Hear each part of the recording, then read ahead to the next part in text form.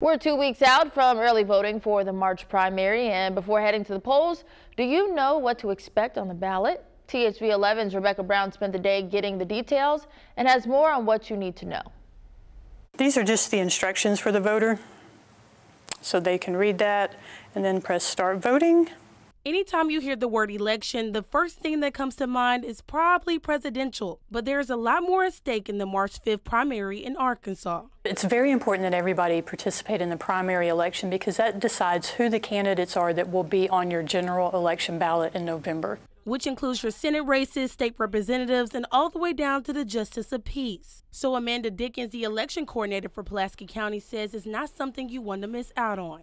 All those local races matter way more than the presidential race would for you. They can vote in the Republican primary or the Democratic primary, and if they don't want to vote in either of those, they can vote in the nonpartisan judicial general election, which is just the judges. Over the course of the presidential campaign, we've seen a lot of changes with candidates dropping out of the race. But Dickens says the ballot you'll see in the next 2 weeks doesn't reflect those changes. The filing was happening back in November, and so once that list is certified to us, all of those names have to go on the ballot. And then we immediately start printing the ballots for absentee purposes, so those names will still appear for you on the ballot.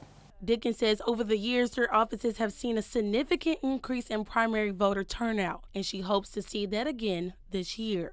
You know, you need to look at it, you need to research it, decide which candidates you're going to vote for, or if there's any issues on the ballot, you need to research that ahead of time as well. And that way, once you get there, you can just go in the voting booth and vote and be done. In Little Rock, Rebecca Brown, THV 11 News.